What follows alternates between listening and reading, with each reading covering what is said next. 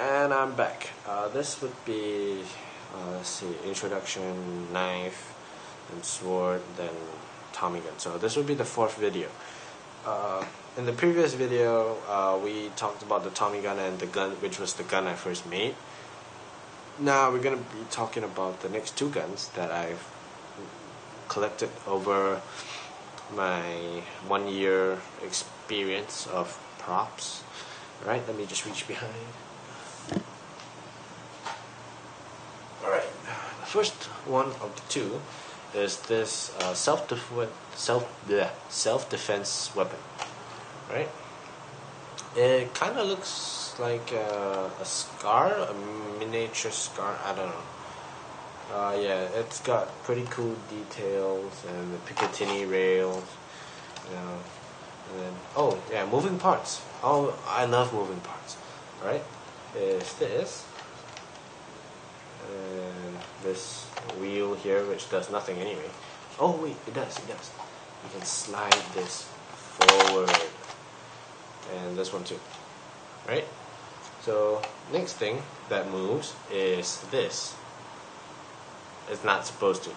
Yeah, it's a bad thing. It broke. Then I stuck it back in. Alright. So this gun came from my first shoot with friends from my school. They were doing an action shoot. It was called Callisto. You won't get to see it because it's a school thing. And yeah, so this gun broke in production, and they gave it to me because it was kind of cheap. I don't know. Thought it was really expensive. Anyway, another moving part, trigger. And so, yeah, this one was commercially weighted and modded for the guy who bought it. His name is Kashmir. I'll link his profile somewhere. You can find him. Yeah, he does modeling and I don't know, gun stuff. Modeling in Singapore, right? And the last thing that moves about this gun, I know it's not. Oh, sorry. I know it's not accurate, but hey, pretty cool, right? I don't know. All right, now second gun is another SMG. It's the MP5 ish. Yeah, so moving parts. This part moves because it's a toy gun. It's actually a toy gun, right? Don't be surprised. Everything here is a toy. Alright, sadly the magazine does not come out. Trigger moves, and if you put in batteries, it will actually vibrate. Nothing doing there.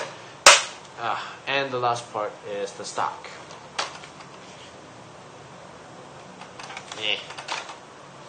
Yeah, it comes out. So if you want, you could actually use this, stick a piece of acrylic onto whatever gun you have, and then attach.